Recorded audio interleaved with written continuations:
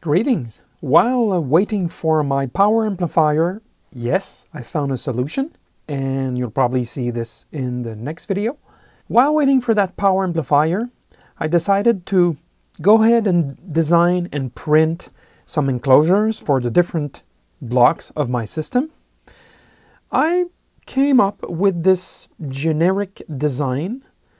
Basically, it's all PLA plastic. It's got 4 tabs to screw down the module. There is a ledge where you can sit the PCB and it will be supported by the lower part. And there's a cover that comes over and pinches that PCB.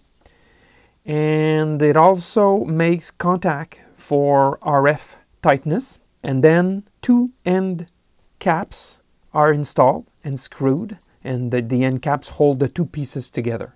So that's the basic general principle. I designed this in Freead. It was my first serious attempt at playing with Freead.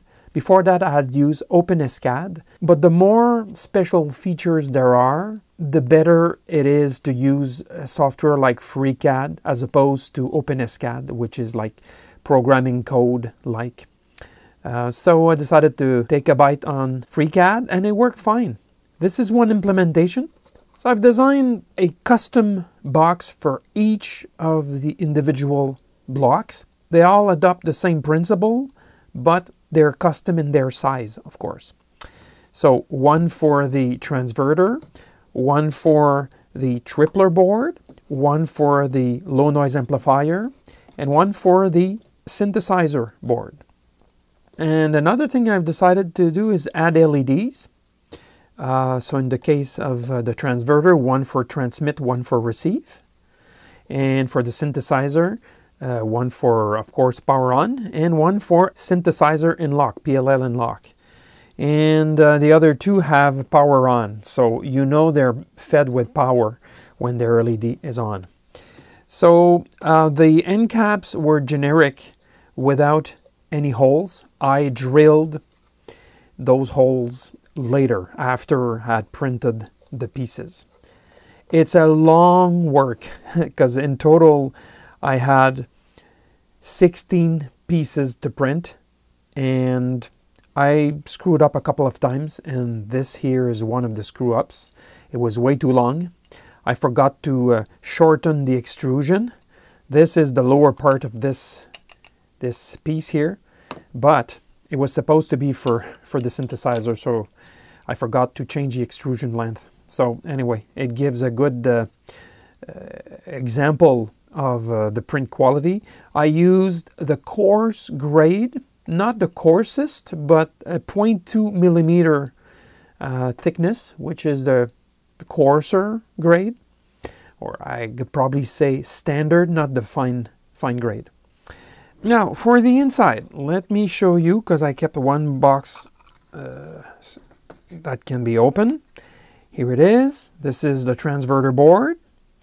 So I've decided to put some aluminum tape inside, and it's the regular duct tape made of real aluminum. This one is getting more expensive by the years. I've had this for maybe 20 years, and I use it a lot, and it's a long roll of tape, and it peels off the paper backing, and it's self-sticking. So I've used this to basically wrap the entire inside, including the edges here, so that the end caps can make contact. I also put that tape on the end caps, the 2 end covers. Like I mentioned, I drilled the holes after printing everything. It was easiest to eyeball the position of my connectors and the feed-through capacitors, because yes, I've used feed-through capacitors on all the units.